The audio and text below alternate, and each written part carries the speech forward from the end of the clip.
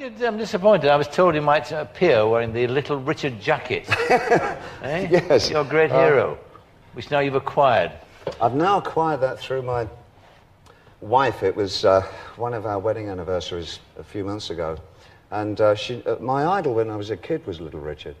And she knew that, so she found one of his old original stage jackets, 1956, and she got it for me for an anniversary present.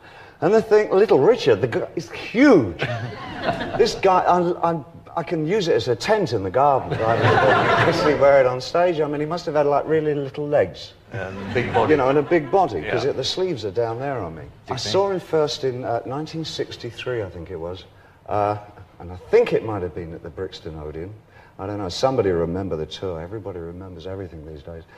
And the Rolling Stones were opening up for him. It's the first time I ever saw him. And they weren't really very well known. There's about 6 kids rushed to the front, you know. That was their fan base at the time. Everybody was there for Little Richard. And I think Bo Diddley was on the show and all that. And it was priceless. I'd never seen anything so rebellious in my life. Some guy yells out, "Get your hair cut!"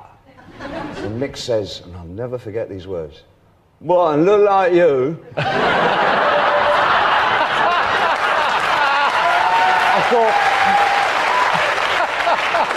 I thought, oh my God, this is the future of music.